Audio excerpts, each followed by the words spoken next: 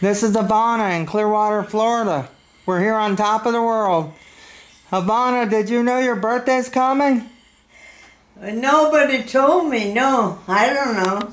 February 27th. That sounds like a good number. Do you know, Avona, do you know how old you'll be? Oh, I can't even count it on my both hands. You're going to be 100. What's special about that? That's a long time. 100. It's mostly zeros. I can tell you it is mostly zeros. What's the secret to living so long? Not to bother with anybody. You know, I don't know. I wish I did because I think I could sell it. You must be eating some really good food. Oh, sure. I had very little. I didn't have even 5 cents to buy an ice cream cone. So I had to eat potatoes and... Talk to him. He's videoing you. Oh, boy. Here, look over here. What's the secret to living so long? You're going to be 100. Yes, you know, I have heard, I have family members that are over 100. Wow, how old? Well, I have one that's probably about 106 or 7. One of them's 104.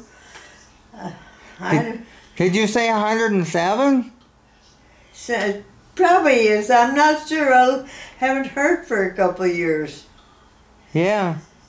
And I know she was 105, so I think she's 6 or 7 by now. I haven't heard she died, so I feel likely she's probably still living, has family. Uh-huh. You know, the lady that, this is my story, regardless of how it happened, I'm not sure. But because I went to the top of the world office in the clubhouse on the east side, and they said, no, the room that you want, this room big enough, you know, for a few people, it's already reserved. Guess how long it had been reserved? Every year for about 3 or 4 years, it was reserved every year in advance because the club that reserved it wanted to have an annual meeting once a year. Talk to him. Oh, they wanted to watch different clubs. Avona, we want to hear about your life. What? Your life. About my life?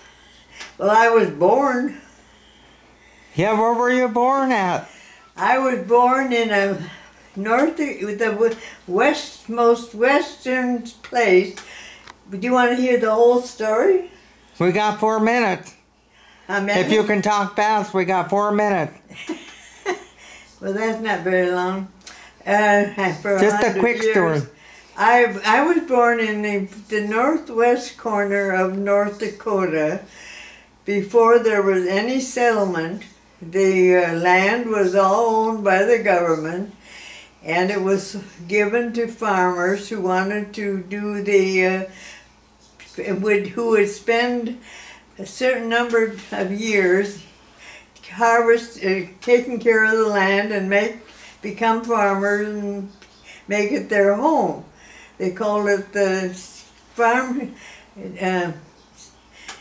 There was an act, a government act, that allowed the government to give you 40 or 80 acres of land. And that's what was going on out there. They didn't have to buy it, but they had to live on it. Did you go to college? Ask her the question, John. Havana, you went to college, didn't you? Where I was born was a small town that had been developed because the Great Northern Railroad had built a track for a train to come up from the middle of North Dakota called Stanley up to this place. And so when they had completed the track, they did drive a golden spike, because it was a new town and they had everybody who would be shot. There had been a couple stores set up, country stores for the farmers around. Well, start asking her what you want to know, John. Is that what you want to know? Yeah, we got 2 minutes left. How long? Well, anyway, when did you get married? That's where I was born. At that time, there were 500 people that registered that they intended to make it their home, to shop at in any store that grew up there. So they organized a city with the resident records of 500. Now the records show that that city still exists. A lot of them don't, but that one does. And now it is down to 200. It didn't become, at that Yeah, time when did you get married and when did you go to school? Where did you go to college? Well, that town grew to the point that they had a school. I graduated from high school, and there's no college anywhere near in the state. So it turned out I had an aunt that had gone out into Montana and was, 20 years after I was born, was going to go and see if she could find a place to live in Minnesota.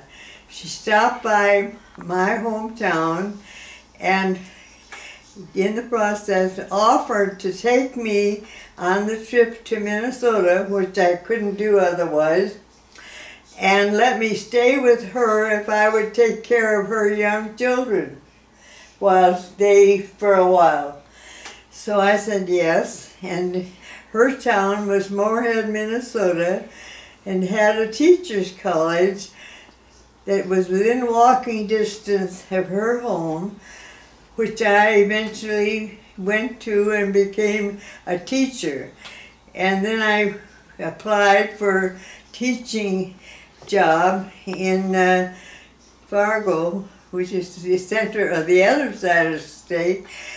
And I got a teaching job in a one-room schoolhouse that had 8 grades and 1 room and 1 teacher, and that was me. Oh my God. Happy 100th birthday.